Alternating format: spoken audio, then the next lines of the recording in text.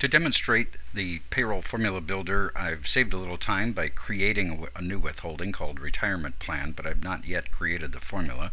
So I'm going to double click that new formula, and we'll come into the payroll formula builder. Here at the top we'll see the name of the formula, when this formula becomes active in the system, the group name that prints on the paycheck stub, and then the type of formula it is. It's a withholding.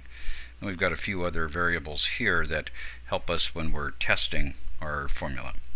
The first thing we need to do is add a couple of variables. We're going to create two variables, one that is a fixed dollar amount, and this, because it's a retirement plan, it could be either a fixed dollar amount or a percentage of a gross pay, let's say, on this particular formula.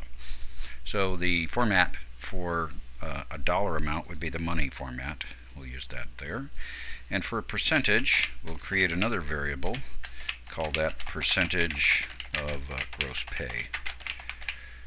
And then we'll use a different mask over here for percentage number amounts. Save those two variables, so they are named amount and PERCNT. Those are the two variables I'm going to use in the formula. Put a comment there, and then I reference the variable by the word var, VAR, and then whatever the name of that variable is. First one is amount. The second one will be percentage of gross pay, and this would be the variable percent times the gross dollar amount. There we go. And the third line is going to be the higher of those two lines.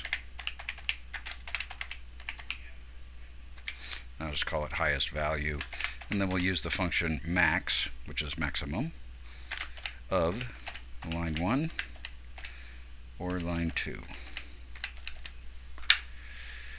And that's the formula.